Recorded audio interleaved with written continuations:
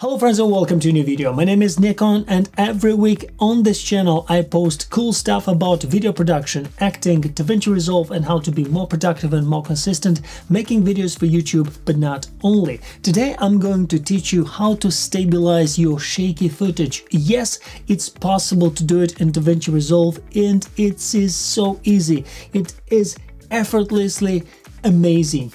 Let me show you how it's done straight away. This is a really cool feature, stabilizing your shaky footage, and it's so easy, it's so fast. I mean, it takes about 2 minutes. I mean, obviously it depends on how shaky your footage is, but before we start, very important, go to your playback settings.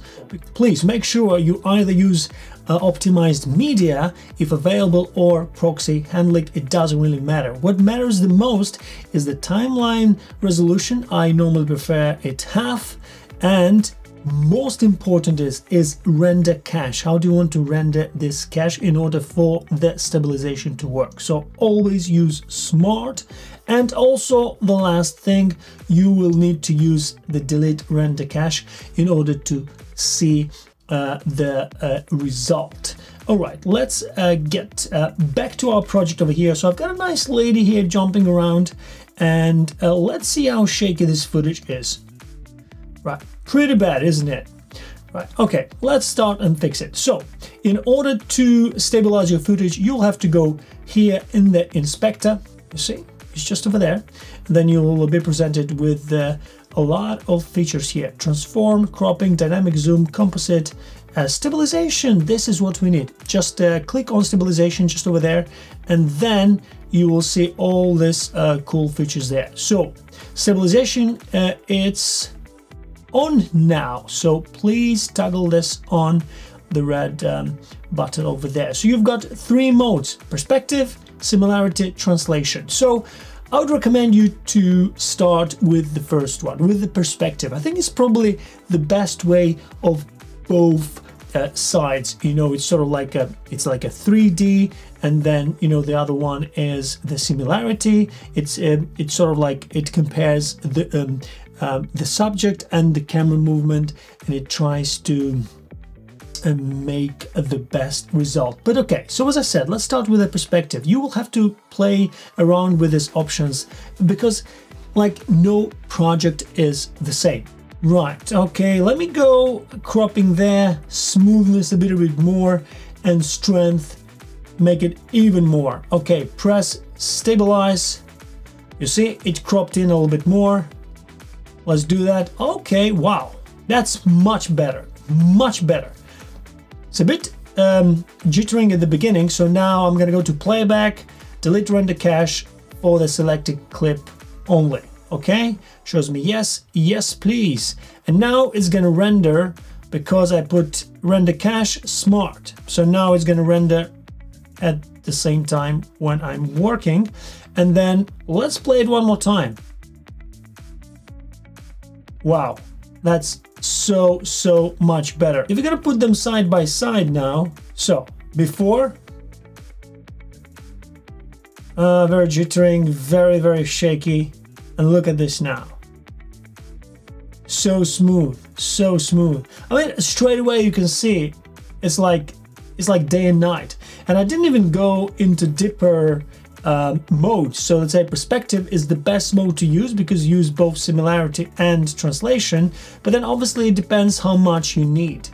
Let's try similarity now and see what this one is gonna do.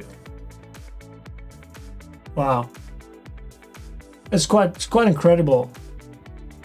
It's quite incredible. Even this one works. And look at this one. This was the previous one. See the original clip, and this is the one that we did.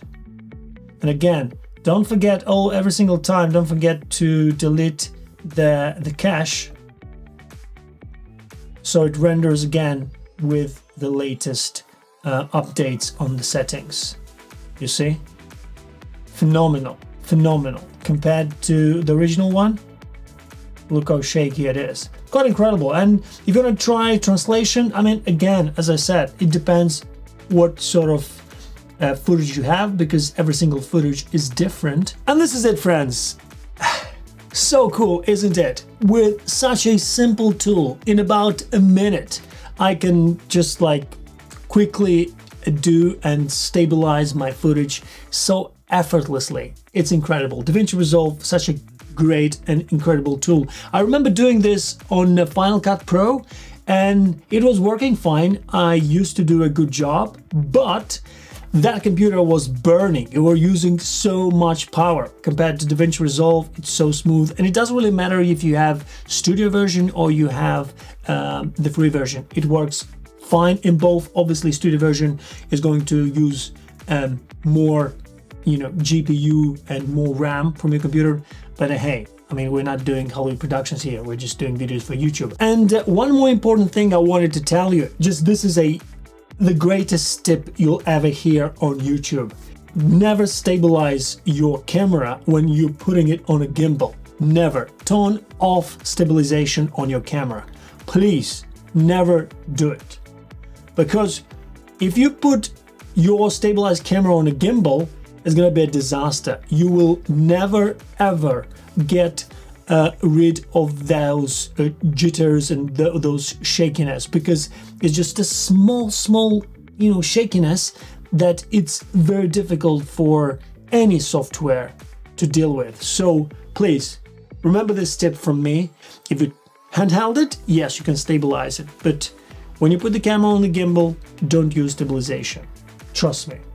If you want to experiment with that, please do it, but never on a paid project. Thanks so much for watching. I hope you found this video interesting and useful. If you did, please consider subscribing, give this video a thumbs up. It really helps the channel and it motivates me to create even more videos like that when I help you. And we're a cool community of filmmakers who are like-minded and we want to grow, to follow our passion and our dreams.